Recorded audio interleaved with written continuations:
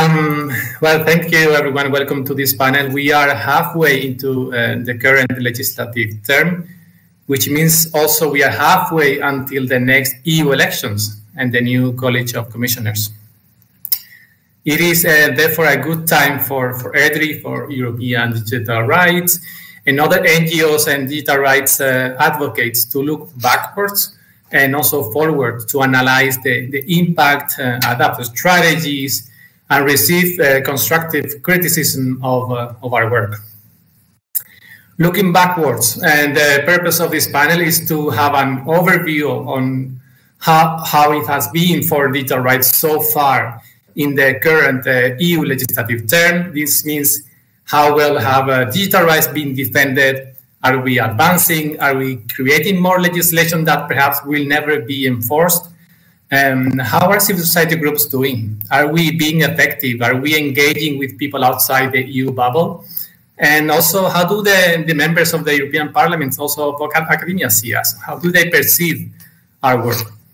This is looking backwards, but looking forward, being halfway until the next elections also means it is also a good moment to take 2-3 takeaways of what to expect by 2024. So what is the next Digital Services Act type of legislation that is coming, or what we should be pushing to be proposed by the next College of Commissioners? Or should we perhaps, both policymakers and human rights groups, focus rather in the implementation? We have the GDPR, we have the e-privacy sometime soon, hopefully the regulation, the DSA soon, the DMA, we in the process of adopting the Artificial Intelligence Act. And European Data Rights is also starting an internal review process in this moment. And we're trying to take all of these questions into consideration. With this panel, we hope that we will be able to obtain some analytical and strategic tools for civil society to face the existing and future challenges that we are facing. And in order for this panel to be relevant for all of us, I'd like to encourage self-criticism of strategies and acknowledging what could have worked better, so we can address these failures in our current and future work, but also to recognize all the progress that we have achieved so far. So summarizing some of the questions we are going to try to respond today are the ones that I'm going to be pasting in the chat.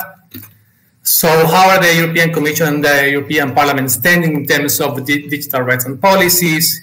What are the biggest threats to the rights of EU citizens now, at the halfway point to the next EU elections, and where should we focus our energies in 2024 and beyond? As you know, my name is Diego Naranjo. I'm the head of policy of European Digital Rights. I have 4 wonderful speakers coming from the European Parliament, from civil society, and from academia. In the interest of time, I will avoid reading any biographies, and I'm going to head directly to the first round of questions. I will start with you, Alexandra. Alexandra Gese is, of course, a well-known MEP, member of the group of the Greens European Free Alliance. She's not only a member of the Internal Market and Consumer Protection Committee, where we all know her very well. She's also part of the Budget Committee and the Artificial Intelligence in a Digital Age Committee. And she's also a former interpreter in the European Parliament. And so, Alexandra, even though you have worked in the EP before, this is, if I'm not wrong, your first term as an MEP. You quickly showed the interest in working on digital issues. Since then, and we know well, you and your team, you have been working on very intensively on a number of dossiers, namely, but not only the Digital Services Act and the Artificial Intelligence Act. So the DSA was voted last week, which marks a positive step forward to advance human rights online. I think it's a great victory for all of us. It is a bit clear, at least for me, where the AI Act will be heading to. And now that we are halfway in the legislation, what is the balance? What is the balance so far for digital rights generally for you? Thank you, Diego. Thank you for those kind words, and thanks for having me here. Well, difficult question. For me personally, I think the balance is positive because working on the Digital Services Act, I believe what we achieved last Thursday in plenary is amazing. It's a lot more than we expected when we started out. I remember when I started working on this the line was more, well, we have to defend the existing situation to make sure that liability exemption will hold and so on. And now we got really so much more. We got users' rights, we got good notice and action, complaint management, out-of-court settlement, and we got what is even more important for the very large online platforms. We got the risk assessments and especially external scrutiny, even by independent researchers and by independent NGOs, which I think is absolutely a game changer. So I think the DSA will not, it will not be felt maybe from the first day for individuals, but the structural change this will bring about, that we can finally look under the hood of what these platforms are doing, is really, really important. And that is, I think, one of the areas where we could focus, or NGOs in general could focus the work on, try to be in touch with the networks of NGOs and researchers in universities all over Europe to define research projects that you can do on the basis of Article 31, trying to tell the stories of what happens in the digital space and what is the influence on everyday lives of people and on politics. Because I think one of my difficulties, but everybody's difficulties with telling, with changing the political attitude towards digital policy, is that it's so abstract. There's no images. There are very little stories except of individuals. And it's so difficult to tell the story because it's so complicated. Explain the DSA to a normal person, it's almost impossible.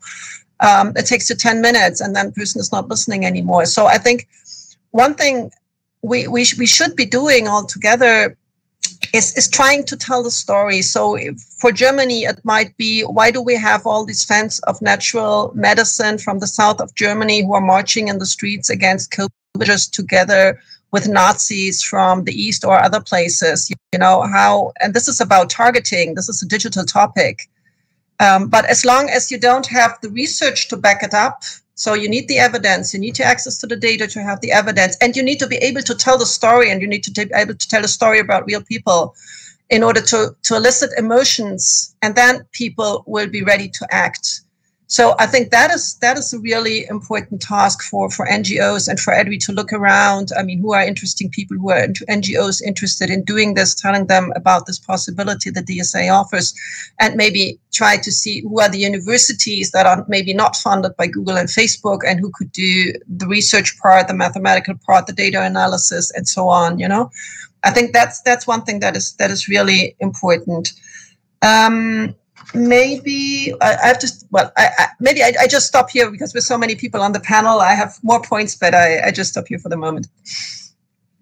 Okay, that was good. I was looking forward to see what you were going to follow up. Let's leave it for later. And Asha, perhaps we can continue with you, because I think what Alexandra was saying on the need to tell stories, to find the evidence and make all of these digital rights abstract type of policy speech, making it a bit more concrete for people. And you come from the European Women's Lobby, where you joined, and you were already working on digital affairs, and you joined CDTs last year. You were the advocacy director for Europe Online Expression Civic Space at CDT, for those of you who do not know her yet.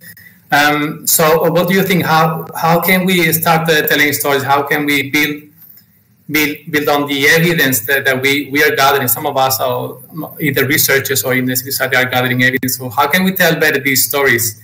And how does it, especially in the case of marginalized groups and for people on the ground, and how can we make them involved in policy making, since sometimes or very often they are the most impacted by some of the digital rights policies?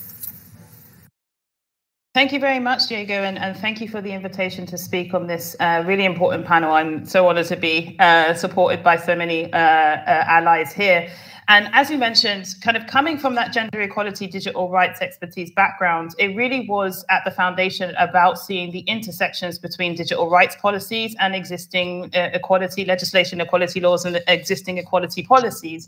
For those of us who've been in that online gender-based violence space, especially for the last kind of 5 or 6 years, back in 2017, it was still like a niche subject. We had some political awareness, mainly from politically engaged women who unfortunately had firsthand experience of the issues that we were talking about. But the small communities who focused on online gender-based violence couldn't have imagined that we were having the conversations that we're having right now.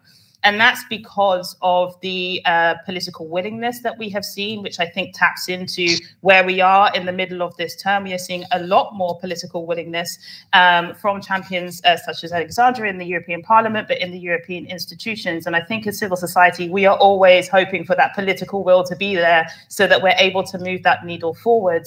But specifically when it comes to marginalized groups and tapping into that conversation on fundamental rights, I would actually say we need to go beyond stories, because at this moment in time, I think stories very much give a personality to the abstract. And this is incredibly important. Trying to explain the DSA in short, concrete terms and how this directly impacts on a person can be quite difficult to do. But when you're looking at it through an intersectional perspective and intersectional lens and looking at the impacts of the things that we're talking about on marginalized groups, this is where you can get a better shape of what we're looking at here. But the reason I say that we also go beyond stories is because we also need to go into the adoption of a clear intersectional methodology in our policy making, and also need to be very, very aware, and just to be quite truthful, that the EU policy making space and the tech space and the digital rights space remains somewhat homogenous. I work with a group of incredible activists on the Who Writes the Rules campaign initiated by Digital Action. And this is a group of 6 women of color who are calling on the EU institutions to do better on their commitments when it comes to inclusion of marginalized groups. Often we may be invited in the room to share our stories, but it needs to go beyond that. It needs to go into helping with the policy making and the decision making and the analysis and being there as the researchers as well at the same time. So it's a multifaceted approach. So often when I have this conversation, I always remind people that intersectionality is a concrete methodology and framework for analyzing the interplay between class, race, and gender. It's not a checklist exercise when you kind of refer to marginalized groups, but it's an actual strategy that you could put into industry, into policy making, and into research as well. So it's quite important. We have to maximize on the opportunity that we have, where fundamental rights has been at the core. Some of the conversations around the Digital Services Act, for example, I think so many of the wins that we saw from the plenary last week were based because we had people really championing fundamental rights in this legislation. But we can go a step further and really think about, what are we talking about when we say fundamental rights? Whose fundamental rights, and how are those different rights interplaying with each other, and how do they manifest in real terms? Thank you, Asha. And that's actually a very good link to bring Joris van Hoboken with us. He's a previous postdoctoral research fellow at the Information Law Institute at New York University. But we haven't met before. I met Joris when he was still at the board of directors of the Dutch digital rights organization, Bits of Freedom, for which he was the chairman. So he was a long time EDRI friend. And so, Joris, I think you also were interested in this issue of fundamental rights being at the core of EU tech policy making. And when we were preparing this panel, you were mentioning how it was a bit surprising how fundamental rights have become so central in this discourse. So how do you see this change in policy making in the last 10 years?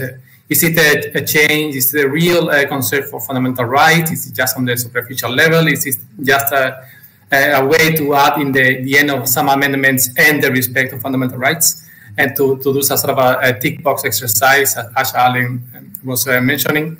What do you think? Well, thanks first of all for having me. It's a real pleasure also to be here with amongst the other speakers. So maybe the first I would say is that, reflecting on the state of play from a digital rights perspective, from a perspective of EDRI, it just strikes me that, it's not the first time that we speak about this, but there's really such an avalanche of regulatory proposals and also other legal developments that are extremely relevant in this space. The targets that are being regulated also are immensely powerful and complex and very fast moving.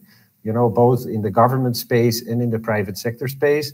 So it's really it's a rather challenging environment. And I mean, we know that Europe and the European Union and the European Commission has this particular appetite to regulate, because maybe other political tools like spending money in different directions, that is not so available to Europe. There's not so much flexibility there. So, furthering the European project means typically that there will be more regulation, more harmonization. But it's very striking how much is there on the table. We have mentioned already a few files that are very important, but there are a ton of other files that are very important from a fundamental rights perspective and a digital rights perspective. And there's actually hardly anything at the table nowadays, politically speaking, that doesn't touch, of course, on the digital in one way or another. So a bigger reflection I have on that is that, in my view, the digital transformation presents the European Union with somewhat of a constitutional opportunity, like it's a constitutional moment to kind of re-articulate itself in this time. And one of the ways it does that through a lot of these kind of regulatory proposals, very, very active engagement with policy making, with new legislation.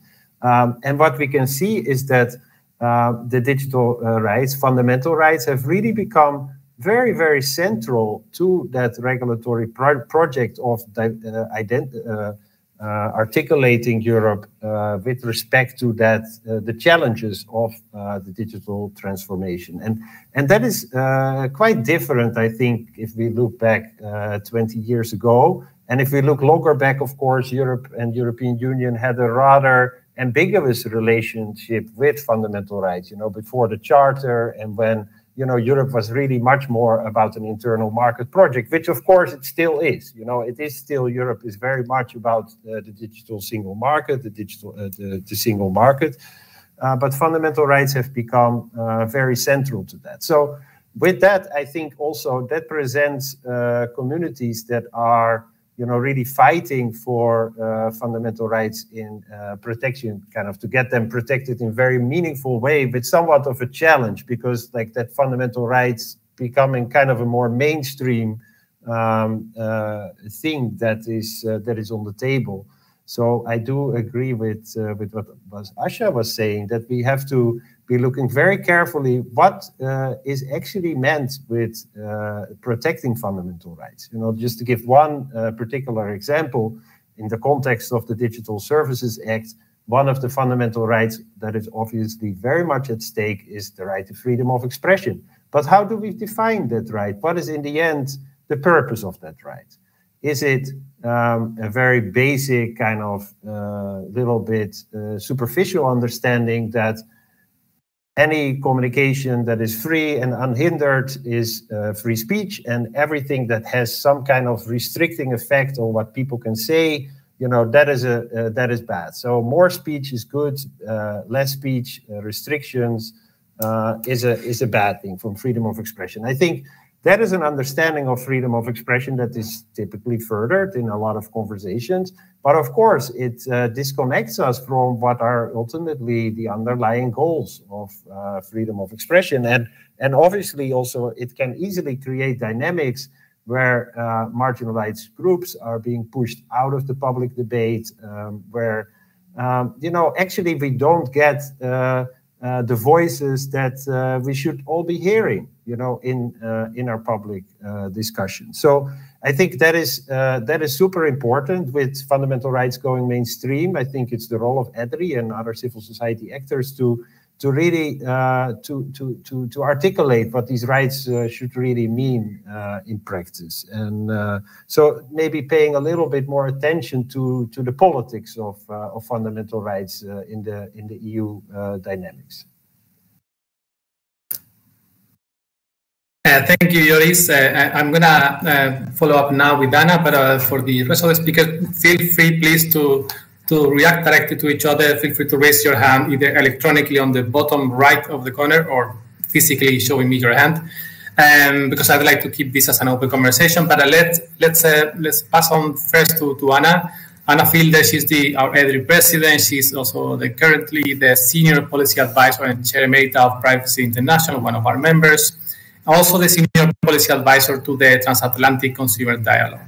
She covers all types of aspects of consumer policy, from regulations to digital rights, and she works also independently as a policy research advisor for other public interest organizations. So Anna, I guess you will have a lot of things to react to all of this. You have the two hats, the US side, on the EU side, you have an extensive experience. So I guess you want to react to what our colleagues said already. Well, thank you very much for having me, and I'm really pleased to be on such a distinguished panel with such brilliant colleagues. I actually agree with parts of everything that my colleagues said previously on this panel. So maybe I can connect in different ways. And since I'm the old ancient one here, and I was around and campaigning during the GDPR days, I can actually put my EDRI hat on and maybe say a little bit what I think has worked for civil society and what hasn't, but also linking it to a lot of the messages that were said previously on this panel. So what I've noticed in the last 10 years since I joined EDRI and since we were campaigning on GDPR, what was quite remarkable during the GDPR campaign is that we had a lot of confluences of very good opportunity, and in particular, the fact that it was the rapporteur for that regulation was a very fundamental rights friendly, supportive person, and I'm obviously referring to Jan Albrecht. At that time, EDRI was a relatively small, under-resourced organization. So having this kind of collaboration with the LIBE committee and with a really friendly rapporteur was essential. And that was very lucky, but it doesn't happen anymore. And it's not quite easy anymore, despite the fact that we've got colleagues like Alexandra Geese that is very supportive and very welcoming to civil society. So the positive things that's happened is that the resources of EDRI and civil society generally have increased considerably. So we can devote more times to campaign, more times to telling stories, like the Citizen Defend Your Face campaign. We can form more alliances, and that's another good thing that happened, that there are more and more NGOs that don't come from the expert digital rights field can actually relate much more to digital rights, and they can tell a story much better than us.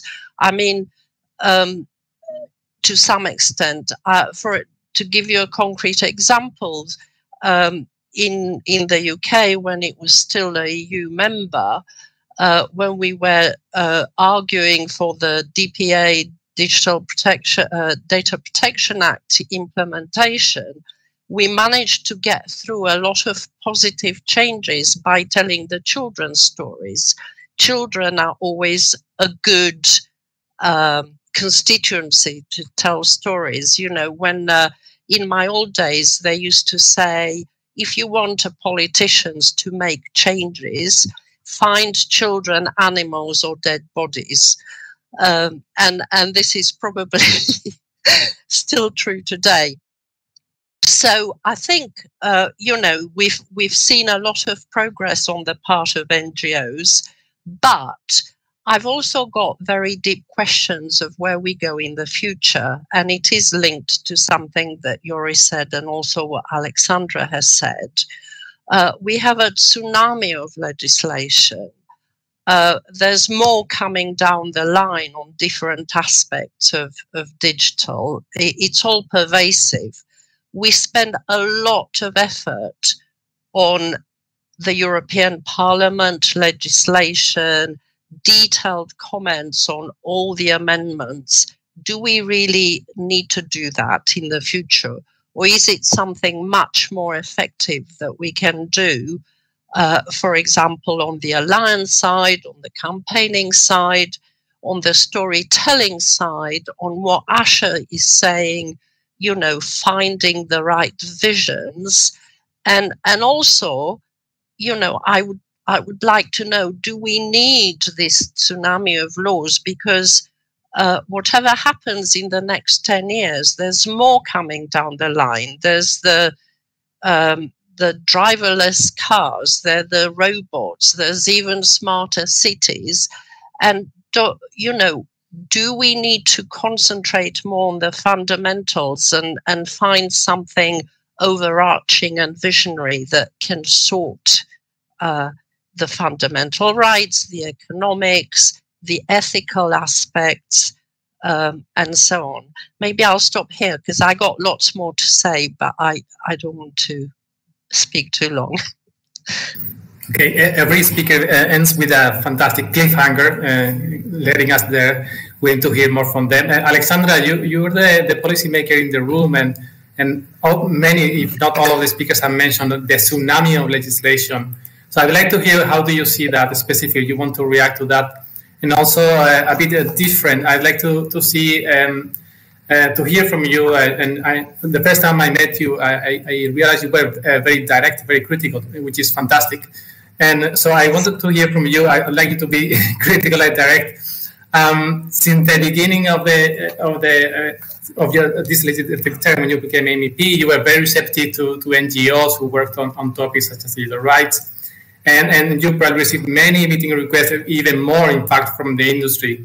So there's no need to ask you if industry is more present than civil society, but I'd like you, if you can, in addition to reply to the tsunami of legislation, to try to let us know, how do you balance the impact of the tsunami of the industry trying to act on the tsunami of legislation and the small but increasing group of digital rights groups? How do you see that? Yeah, thank you for that complicated question. I start being a little bit worried about all these people telling me I'm very direct. I think that might be a lack of diplomacy, diplomatic skills as well. But yeah, I take it as a compliment for this time. There is indeed a tsunami of legislation coming, directly political advertising, which I think will give us the chance to reopen the battle on surveillance advertising, explaining even better, having even better stories and getting politicians even a lot more involved. So I think that is one. The AI Act, obviously, is the big one that everybody's already working on. And it's a tsunami even for us, because even we are paid for just doing that and have a team to do that, to sort of lose control over what's going on and can't cover everything. In terms of, I really don't know how to solve the problem that obviously companies have a lot more lobbying power than NGOs. I mean, I personally try to say, my team is supposed to organize meetings 50% civil society and 50% companies. But the requests that are coming, it's like 98% come from companies, and we ignore like hundreds of them. So it's really difficult, and I don't know how to solve that. I mean, there's specific issues in specific countries, like in Germany we have fiscal issues and so on. But I think on a European level, I just don't have the solution. To be very, very honest, I just do what I can to have you on board, to talk as much as possible.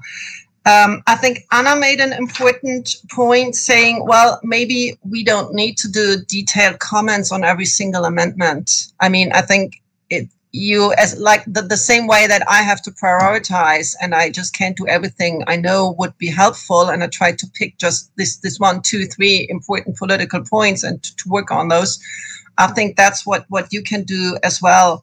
what has been very successful, I think, in this term, especially around surveillance advertising, which is the campaign that I've been, pushing and following most, was the alliance building. I mean, that was really exceptional, like 5 NGOs working together.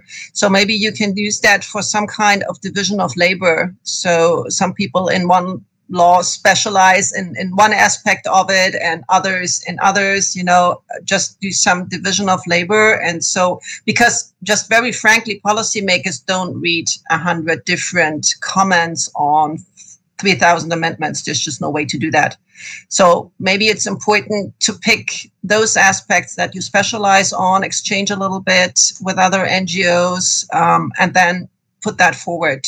I mean, that's probably what you're already doing, but I have seen very long comments from your part, and I know how much work is involved, and maybe there's a way to deal with that better.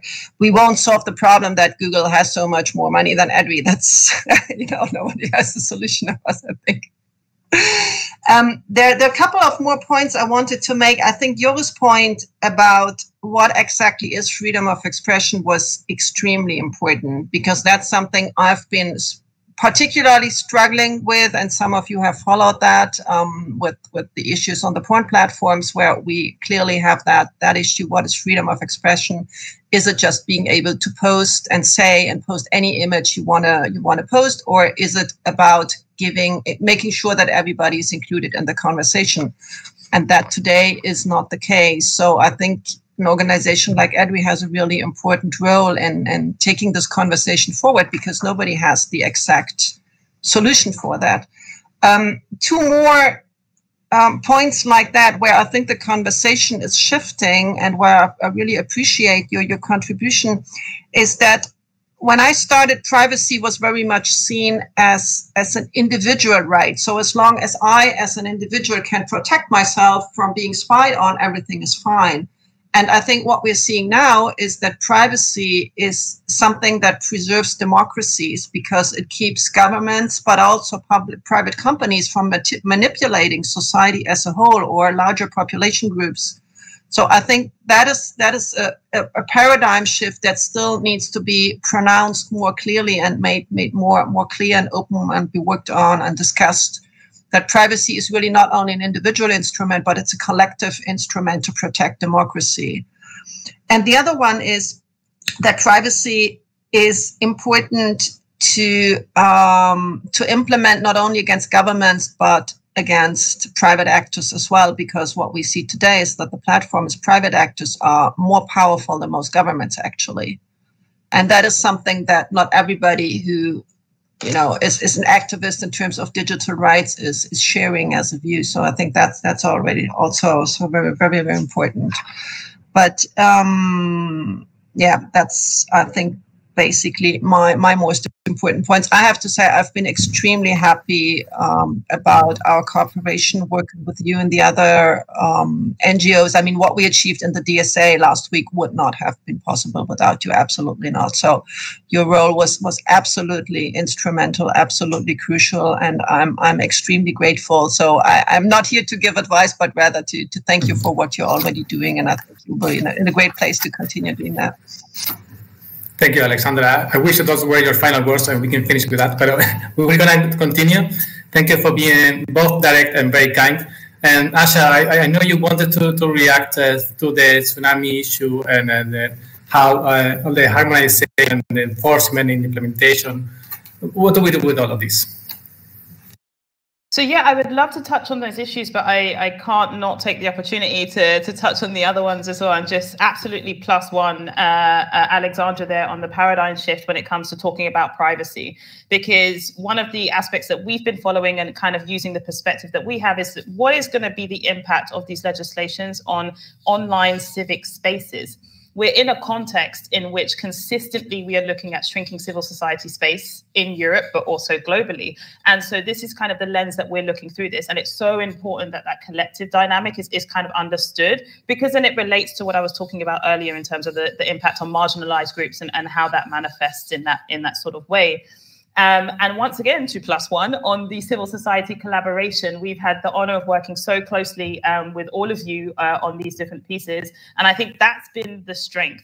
I come from a background in which working together, women's organizations having to come together, even on the minuscule amount of capacity and funding that's necessary and that's available to be able to work miracles. And so this is really our strength, that coordination and coming together.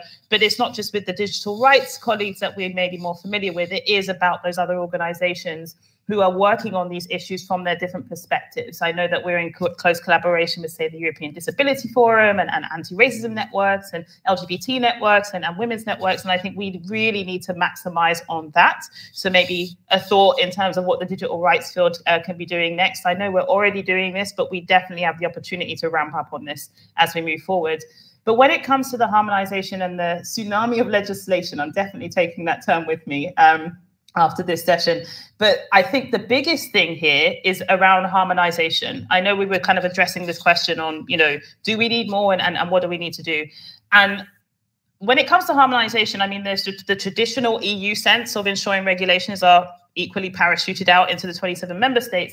But more importantly, I would highlight the need to harmonize between the different legislative pieces, as Alexandra was getting to, that are coming up that may not even necessarily be at the forefront of the mind when it comes to this. So we have the online political ads for sure.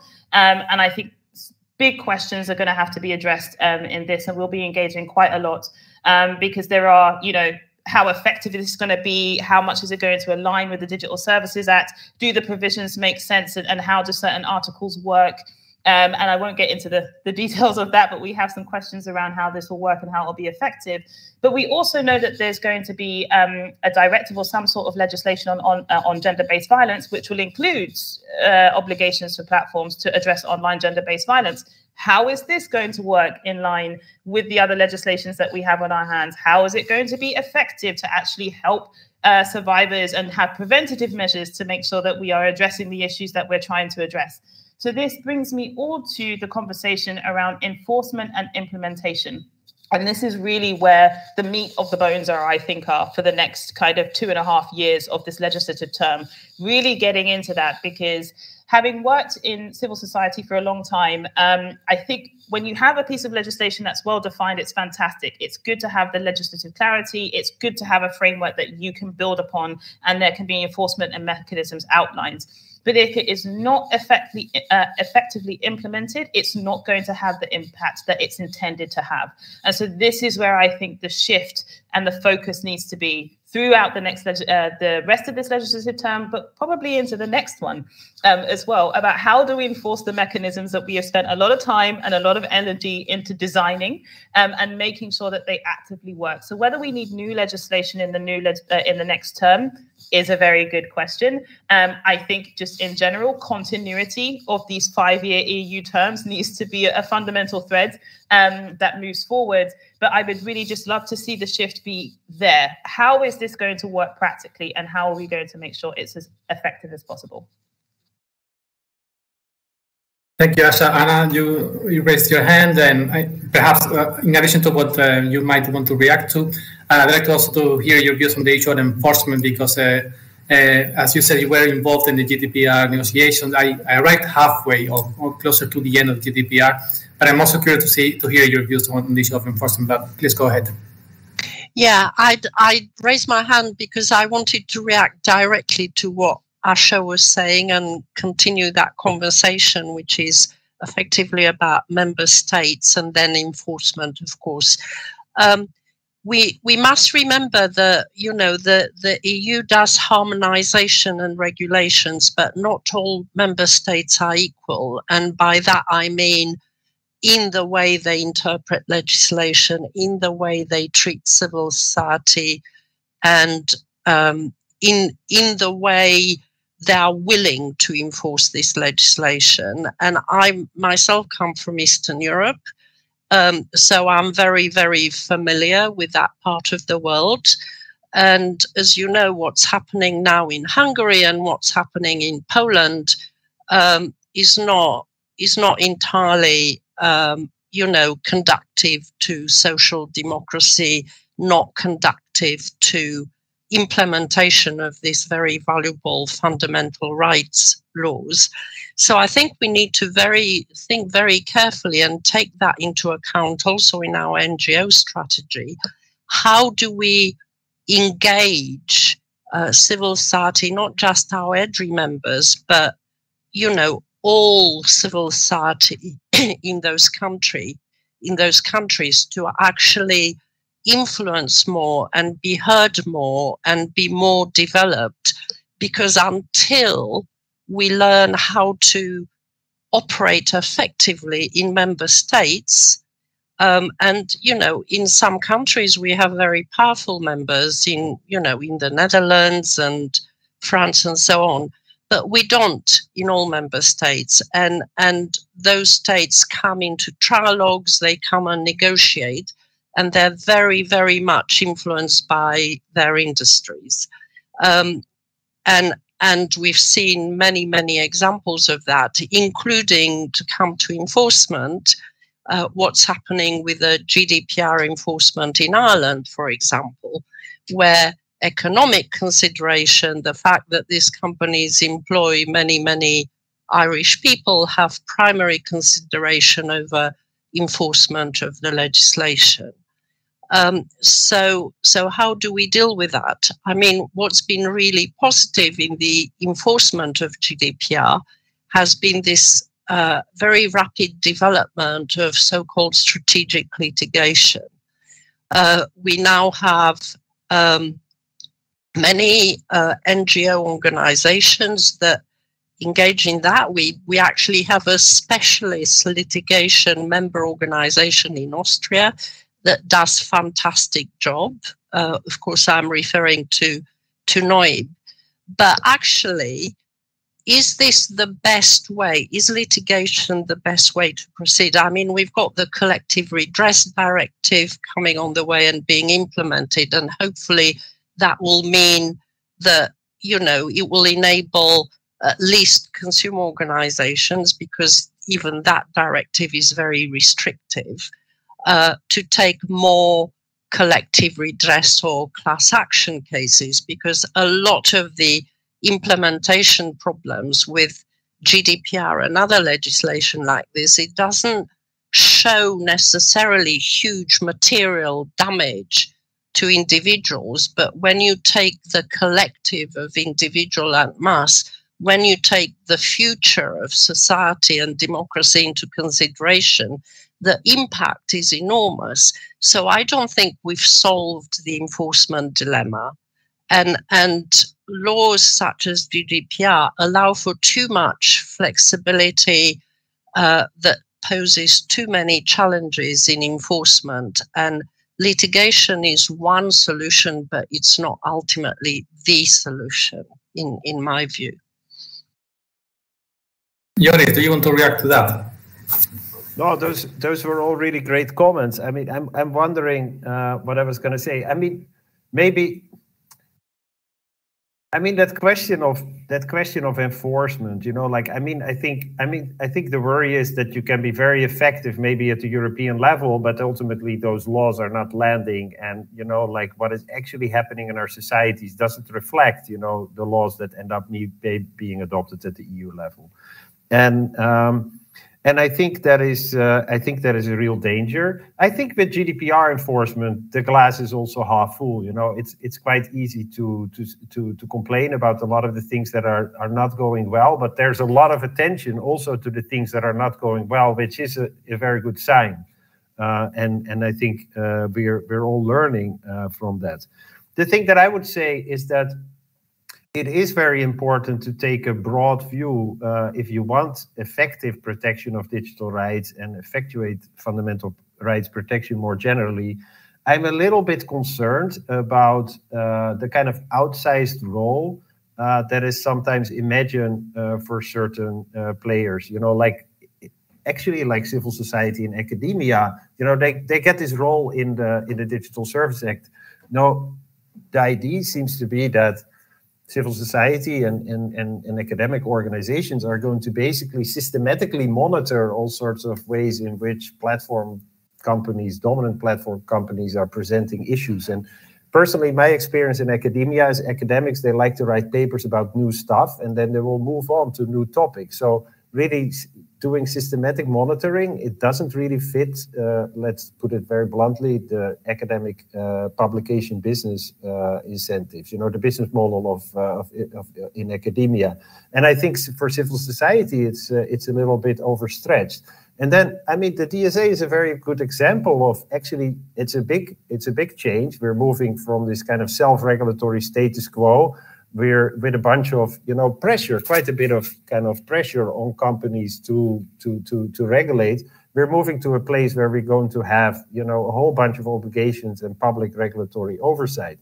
But what is needed, of course, for that to function is a whole bunch of people that understand how that should function in key roles.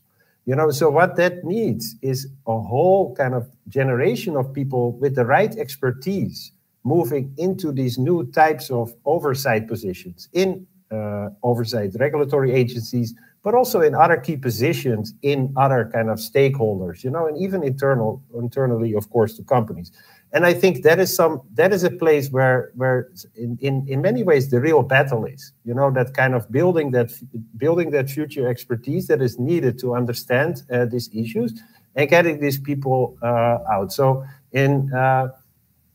that expertise is partly a legal expertise, and the avalanche, tsunami of legislation, it even means that experts, relative experts like me, are struggling to keep up with what is EU law in my area. What is it actually? Really knowing the latest developments and understanding the nuts and bolts of particular legislative files when they are completed.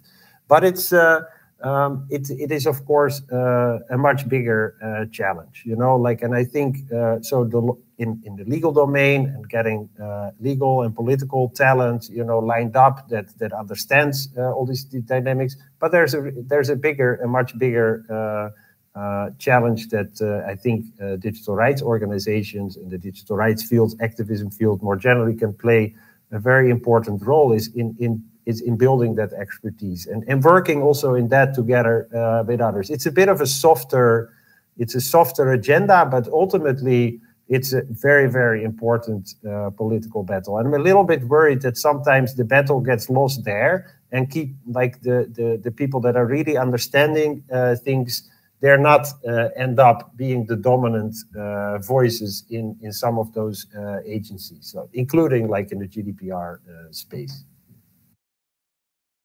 Good point. I guess so. Next up, applying for jobs at the DPAs.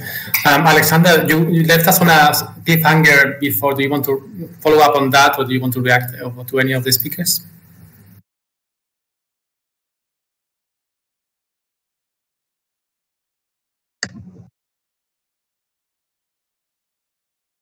Learning to unmute my microphone after 2 years of pandemic. I don't remember what the cliffhanger was, but I certainly agree to what Joris just said, that we will need a lot of qualified staff on technical level, on legal level, and so on to do all this oversight and all this monitoring. This is going to be a very interesting challenge.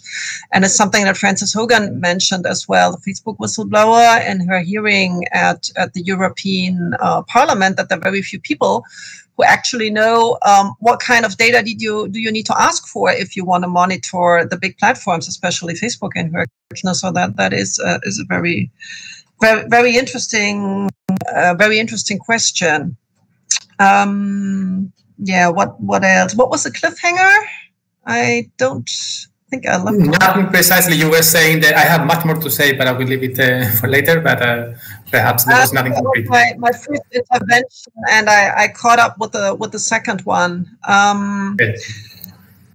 Yeah, I think the AI Act is going to be a really huge challenge, because there I really see that the influence of industry is extremely strong, because it is also so difficult to come up with alternative proposals.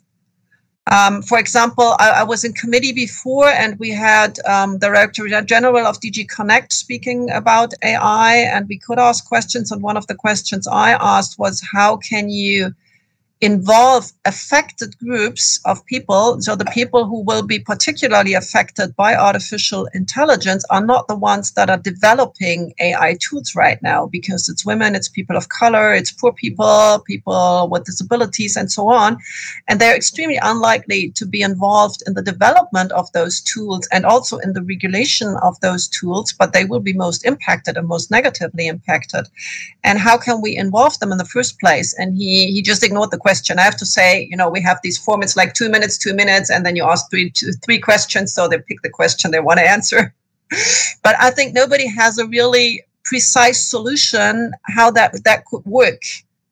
You know, there's no ready-made solution where you say, okay, you put that amendment into the regulation and it's done. You have to sort of think out of the box and develop solutions. And I think that would be an interesting challenge as well for NGOs to sort of come up together to start this discussion. How could we operationalize fundamental rights and inclusion of everybody in the conversation? What does it exactly mean? You know, we are speaking a lot about redress, and consumer organizations have the possibility to have redress, but I think that's not enough. I think we really have to come up with a solution, because that's something the Commission can't do. This is something that has to be done grassroots and by all of us brainstorming together and coming up with something that we then all defend. I think there is a chance to get things into the regulation, but we need to operationalize it and not just stay at the level saying, well, we want fundamental rights. And even the human rights assessment it's a great thing, but then you have the problem, you know, which fundamental rights and where's the balance? It's too abstract. I think we need some very precise, concrete ideas to put into that regulation, and that's maybe something you could do as NGOs, and then come to us as politicians, discuss it, and see how we can operationalize it and pour it into amendments. Thank you, Alessandra. Very good comments. We have only 5 minutes left. I'd like to follow up on the issue of the human rights impact assessment, because I also struggle to imagine how they will look in practice and how will they protect people in practice. But Joris, you have your hand raised, so please go ahead. And after Joris' intervention, I'd like to take 30 seconds each to try to have a break. We're talking about what happened so far, what's coming up in the immediate term, what NGOs should do. But I'd like to think in 2024, 2029 legislative term, and what to expect from that. We were saying that perhaps we should focus on implementation, go to campaigning, go to national member state. But whether we like it or not, and I personally like it, there will be a new commission, a new parliament. So we will need to say if we propose something, or what we propose is pushing institutions to enforce the existing legislation. But Joris, please go ahead, and then we go to the general question for hopes and prospects. Yeah, I wanted to say there's something about the AI Act that I think is quite characterizes it a bit in a way, the dynamics, which is, I think this is an act that has been put on the table mostly because it's been a big industry push to frame the conversation about, you know, certain kind of algorithmic systems in that kind of way. And the main goal for industry is to create predictable markets, you know, in Europe, and mostly also like one market for AI, you know, like and many different things. And so there's many years that go before that, and a whole kind of campaign and framing the conversation. And then at some point it lands and the European Commission comes with a proposal, you know, after the whole expert group kind of thing. And so that whole process before has been quite dominated by a particular framing coming, the conversation coming from industry. So looking to the next period, I think, you know, EDRI can maybe come together and, you know, put your heads together. What is one of those types of things that you want to do, where you like really frame the conversation slowly and move, you know, towards that type of target? I mean, there are some really important conversations happening now, and you're doing a really great job on. But yeah, I think there is an opportunity there, I think, to have a longer term kind of investment in building a file and working also then with the institutions that can, you know, that can help to maybe materialize that agenda. Thank you, Joris. Anna, I see you're already ready to react. I think institution influencing is a really important future activity. And there's also, you know, a really good expression for NGOs called watchdogs. you know, we have to be more watchdog orientated than maybe not so much new legislation influencing, but actually to lend the expertise, be watchdogs, and also research and finding the evidence is very, very important. Also in enforcement. And finally, don't forget, we are talking about global issues and global companies, and Europe is not a fortress. So we also need to know how to engage beyond European borders, because, you know, like with COVID, until we get the whole world on the same page, it's not going to resolve our problems. Wise words, Anna. Thank you. Asha, final comments before we go to the closing ceremony? I will try and be as quick as I can, but I think like in Alexandra's case, you often get a short amount of time to try and get a lot of concepts across. But I would plus one on the ideas of kind of cross dissemination of expertise when it comes to civil society. I think there's actually opportunities for us to do the development of, say, legislation and operationalization processes in a much more interinstitutional way. I think in part of these conversations, we've talked about the kind of democratic processes and how civil society can have a real impact. And I know Claire mentioned in the comments there about making sure civil society remains part of the trilogues process, which is the biggest question, I think, for civil society right now. How do we maintain our impact in there and protect what we've been able to win in the European Parliament? So really fundamentally changing as we look to the future, how do we have an actual real multi-stakeholder approach that is based on the European values of democratic participation rather than consultation after the fact, or having a few people who can champion us being in those spaces, but it's not coherent. And then to think forward to 2024, it's a long time in political terms, but we have to think, because what we're talking about is generational defining legislation. It's going to go beyond the next 5 years. We need to think in those terms. So continuity, I think, is a main message I would pick up on. And definitely the focus on effective implementation. What we don't want with things that we have, like the DSA, is to have the same conversation that we've been having on, say, the Racial Equality Directive 20 years later, where we then say it wasn't effective. We now need to think of something else to make this work. So effective enforcement, continuity, and real interinstitutional and multi-stakeholder approach to how we do this. Fantastic summary, Asha. Plus one to that. Alexandra, very quick words. We are already over time. Otherwise, yeah, you have something. Go ahead, please. I'll be very quick. I think on trilogues, well, the question was how to influence trilogue, influence national governments. I mean, the only ones who have really an influence on trilogues now on the pound that can change the council position are national governments. So where you see there might be a change in national governments because there's new evidence, because there's a new political constellation or something, you have parties in that governments you can talk to. That's what we need to do, and maybe coordinate a little bit with us, because obviously we have an idea as well which governments are moving in that direction. If you have any sources in council, extremely helpful. Use your member organization in the member states to do that. I think that is what really helps. Let's coordinate on the main goals. I think that's helpful. On 24 to 29, I have no idea. You know, digital world is moving so fast. One thing I would suspect, the research coming out of the DSA, you know, the access to the data, Article 31, the work you as NGOs will be doing, the work you as researchers will be doing, that will give us new stories, but also new evidence in order to find out which way to go. And there might be some follow-up on legislation to the DSA, sectoral legislation related to the DSA, and somehow that's something I would see. Thank you. Thank you. Thank you. Very fantastic last words. Now we need to finish. We are 3 minutes after our time. We need to go to the closing ceremony, which is in the Alice room. So I just want to finalize. I think this panel could have lasted for another hour at least. So thank you so much. Thank you, Alexandra, Anna, Asha, and Joris for being with us. Fantastic panels. I'm looking forward to actually watch it again and take even more notes. So thank you so much, and see you soon. Thank you.